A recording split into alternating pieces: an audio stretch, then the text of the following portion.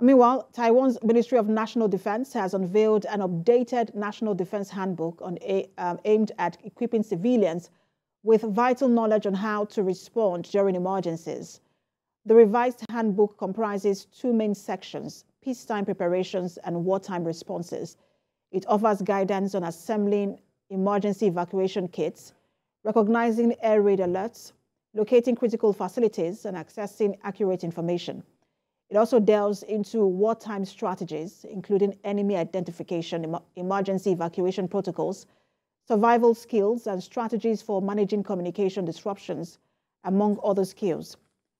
The handbook also includes emergency hotlines.